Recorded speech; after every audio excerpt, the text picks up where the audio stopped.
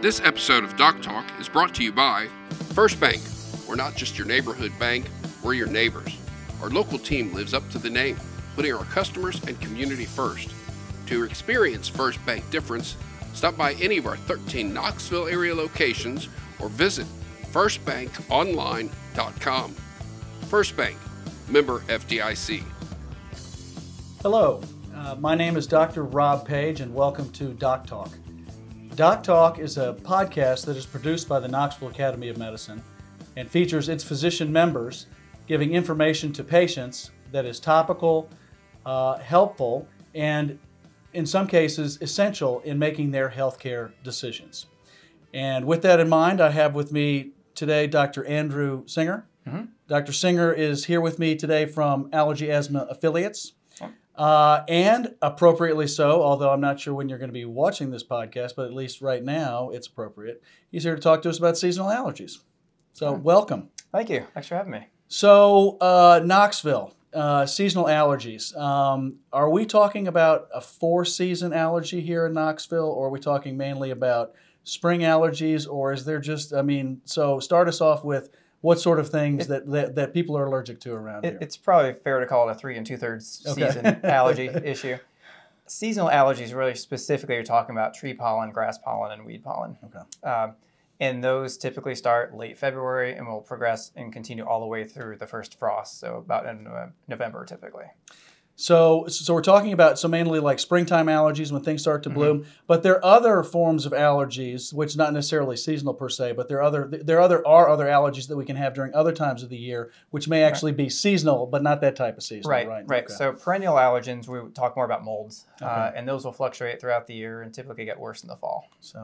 So in terms of seasonal allergies, what type of, let's say I'm a person and I've not necessarily been diagnosed with any allergies, but come this time of year, I start to notice that things change. What sort of symptoms do patients generally have when they start demonstrating this? So typically sniffling, sneezing, a lot of itching. Itching is paramount in allergies. So like itchy nose, itchy eyes, sometimes the roof of the mouth will itch after they've been outside. And then you start progressing to sneezing, nasal congestion. And if you're inclined to having asthma, you may have an asthma flare with wheezing and coughing. So basically upper respiratory type things, including itching and things like that. It's interesting you mentioned this. My wife suffers from a lot of allergies, and she complains a lot of sinus issues. Are people who have allergies or seasonal allergies, are they more susceptible to having sinus problems? Or yeah, they absolutely are, because the normal openings of sinuses are only 3 or 4 millimeters, and then when you start closing it with congestion from allergies, then they're completely blocked off, and then people get infections.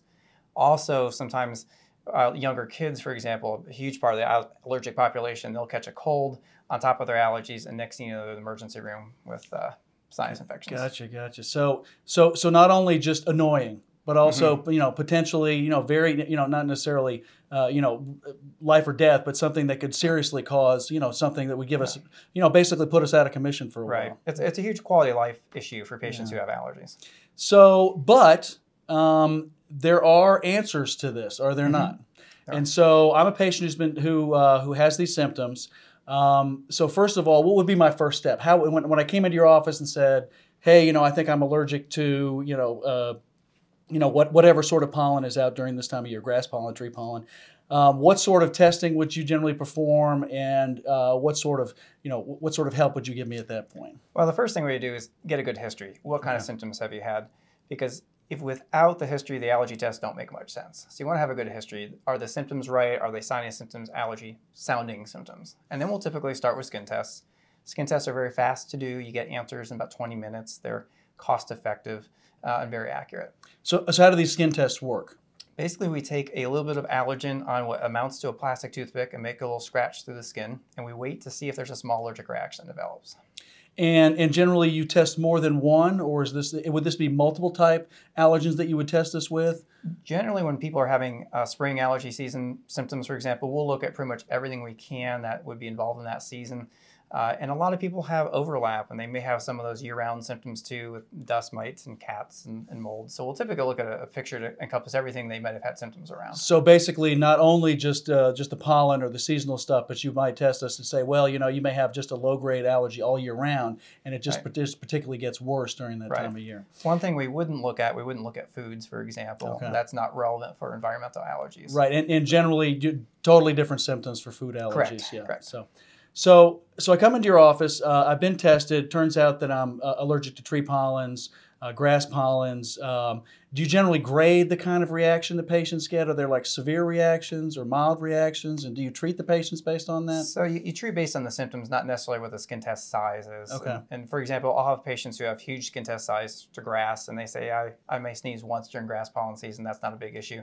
But people have very small reactions to cats who say, I can't be within 30 feet of a circus tiger or I have symptoms. So that isn't what's important. What's important is what the symptoms are and do they correlate with when the allergy tests tell you they should show up. Interesting. So the test itself doesn't generally tell you what sort of reaction you have, in a general basis. I mean, it can tell you, how your skin's reacting, or, can show you a fairly dramatic reaction, but may not be that dramatic.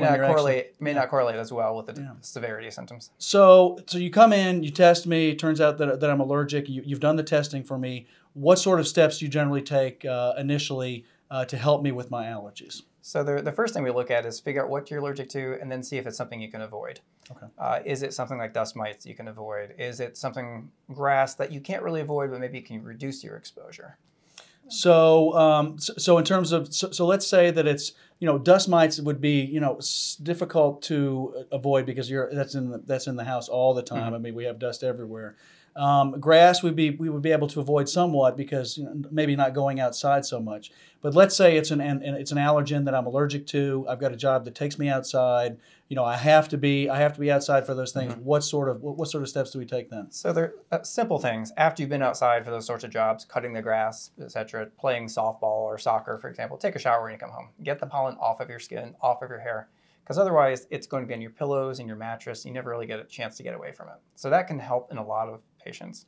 Wearing a mask, which is popular now, but that can also help when you're cutting grass. It used to be, something people were hesitant to do, but I think they'll be a little more receptive to it now. But it can go a long way for that. Now, have you noticed any change in your practice about patients talking about that just because they're wearing the mask now that they see an improvement in their symptoms? So a little bit for allergy and mostly for the sinus issues because the extra infections, the cold viruses, those are what take you from minor allergies to all of a sudden a bad sinus infection needing help. So that's reduced. And so positive side effect of wearing the mask, not only avoiding coronavirus, mm-hmm. but also avoiding maybe sinus infections. Yeah. So you talk about avoiding it. You talk about, so let's say that's not doing it for me. Mm-hmm. What sort of steps then would you take then? So next step, you look at over-the-counter medicines, and we're trying to get away from use of Benadryl because it does work, but it causes drowsiness. 80-some% mm-hmm. of people get drowsy, and it doesn't last that long. So we look at the newer antihistamines and things like cetirizine, fexofenadine. These are over-the-counter antihistamines readily available that work pretty well. And what are the names, if I'm looking through the store, what are the names for those? So Zyrtec or Claritin or Allegra. Those are the mainstays over-the-counter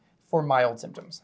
So let's say, well again, let's say that I'm a patient and I'm already taking a Benadryl maybe at mm-hmm. night to help me sleep, and also to help me with my allergies, and I'm taking Zyrtec or Claritin during mm-hmm. the day, and it just doesn't seem to be doing it for me. Right. What then? Are there more options that would be available to me? Next step after that would be steroid nasal sprays, and we've got Flonase, Nasacort as a couple of examples.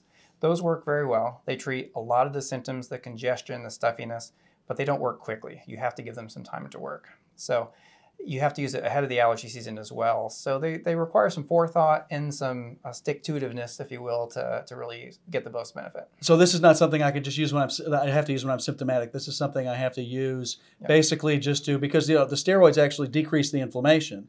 And so if I take them, I'm already inflamed, and so essentially I'm just kind of playing catch up. So I need to kind of basically decrease my the degree of inflammation sort of all the time. Right. So I'm taking antihistamines. I'm taking nasal steroids, and I know a lot about this because I'm thinking about all the medications that my wife is on. So, and basically, so that didn't cut it either for her. Right. So where do we go then? So there are a couple in between options. There are nasal antihistamine sprays. They're prescription based, but it's basically like squirting Benadryl into your nose. Okay. So for the really itchy, sneezy, And for the intermittent symptoms, they're good medicines. But once you get beyond that, then we're looking at allergy injections, some way to make your immune system fundamentally different and less allergic. Okay. So now, how do these? So you talk about intrinsically what you're doing in a situation like that is you're injecting the the allergen that the patient is basically is allergic to.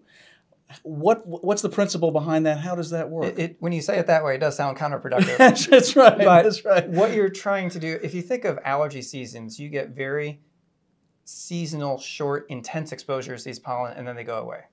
What you're trying to do with allergy shots is lower exposure, more continuous over a longer period of time to retrain the immune system. So essentially, rather than just have the one large exposure where I get the huge dose, of histamines in my system and basically get the horrible reaction, by having a low dose in my system all the time, my body becomes accustomed to having that allergen in there, and so I don't get so much of a reaction. I tell patients it's like sending your immune system back to school. Your immune system is learning not to be allergic to it, but to be tolerant to it. And it's not fast acting, but it's a much more effective long-term treatment. Gotcha. And so how so if I need to go on allergy shots, or I choose to go on allergy shots because I don't necessarily want to be on medications all the time. I'm tired of taking nasal steroids. I'm tired of taking nasal antihistamines. How long do you generally administer those shots? Is there a fixed period of time? Is there a general idea about how long patients should expect to go on this, and what sort of and how would this work in terms of me coming to see you as a patient? Sure. So generally we start patients on a very low dose, and to get them to therapeutic level, we have more frequent injections the first year. So typically patients are coming once or twice a week during that. Most patients by a year into therapy, we're spacing out to every 2 weeks, eventually every 4 weeks, typically aiming for 5 years total. Some people 3 years is enough, but typically for the average patient, 5 years is plenty. Gotcha. So there is an end in sight to where I wouldn't necessarily have to take the medications and all that. Right. So if I'm a patient and and I've either been referred or come to your office and seen you, is this something I have to worry about? Just special testing that I would worry about insurance paying for, or is this? No, insurance actually looks at this favorably because allergy injections actually reduce allergic burden and allergic diseases. So the sinus infections get better, asthma gets better. So they usually cover it very well. Gotcha. And as do the skin testing, because you want to get an accurate diagnosis, because a lot of people, because of the availability of over-the-counter medicines, will treat their allergy symptoms for years thinking they're allergic, but we do testing and find out it's not allergy at all. It's something else. It can be an anatomic issue because of sinuses, an immune deficiency, for example, something would be completely different treatment. Gotcha. So fairly simple testing, and even doing a clinical history, just evaluating the patient, you can actually find other things at a lower cost than you would perhaps getting a CT scan or an MRI or very expensive testing procedures. So well, that's incredible. So you've told us sort of about some about what you do. Is there anything else you'd like to add about stuff that you do particularly for seasonal allergies, or anything in particular that you in your office do that you would suggest or recommend for patients? Or I think the biggest thing we do is educate patients and give them more control over it. And once you find out what you're allergic to, you can realize maybe I don't need medicines all year. Gotcha. And we take care of a lot of children too, because a large burden of allergies in younger kids. And the earlier you can identify allergy, the more you can intervene and prevent progression from just allergies to asthma, for example. Gotcha. And so with an early intervention, you can actually prevent this actually getting worse over time and the patient eventually developing asthma, because kids are probably more amenable to being treated with shots as well and becoming desensitized as well. So, you've told us about what you do. Tell us about your office and your practice.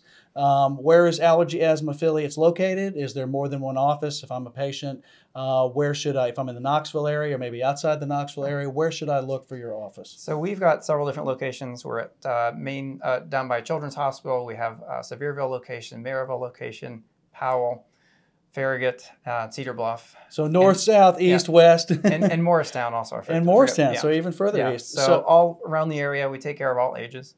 Well, that's great. So if I'm a patient and I have to come in and I have to get allergy shots, this is not something I would have to worry about driving back and forth. If I lived in Morristown, or if I lived, in West Knoxville, I would have to worry about driving all the way downtown or driving my kids downtown. Correct. We try to see you at the office closest to where you are geographically to make it as easy as we can. So that's excellent. And let's say that I'm a patient and I want to get more information about your office. I want to contact your office. Do you have a website that I could maybe look at and get some additional information? We've got a website, allergyasthmaaffiliates.com.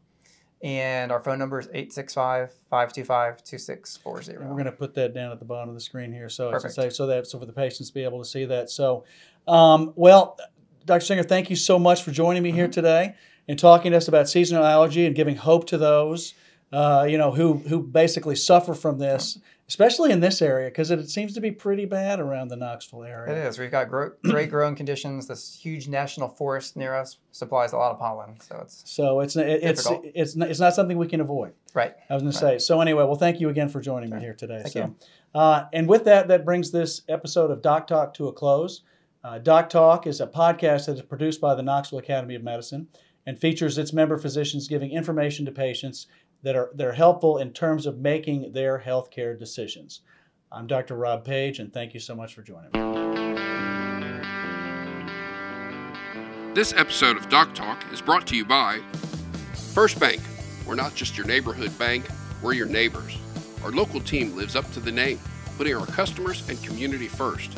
To experience First Bank difference, stop by any of our 13 Knoxville area locations or visit firstbankonline.com. First Bank, member FDIC.